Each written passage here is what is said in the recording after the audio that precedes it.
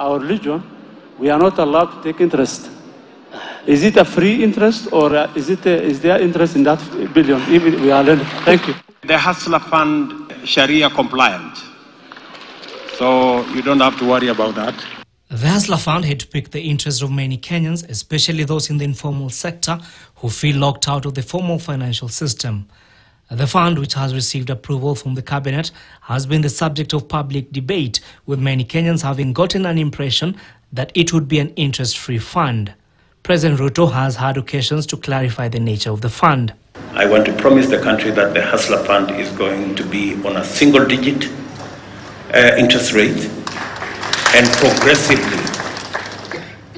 progressively for the smaller enterprises, we will begin with just a simple fee without interest. The government has now laid bare its plans for the fund.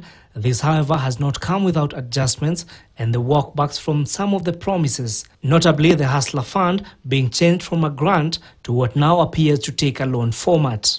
The fund, which will be disbursed digitally, will attract an interest rate of 8% on loans starting at a minimum of 500 shillings and a maximum of 50,000 shillings. If you give money without interest, or other money that you're not going to pay back, then obviously another person will not be able to borrow. So in order to grow this fund, it is a good practice that you pay with some interest, so that at least we grow the fund and be able to give to many more people. According to financial analysts from the Institute of Economic Affairs, however, for the fund to be more sustainable, government may need to increase the rate from the current 8%. In response to KTN News, the analysts say, and I quote, "Looking at the inflation argument, the average inflation rate is at 8.5% annually.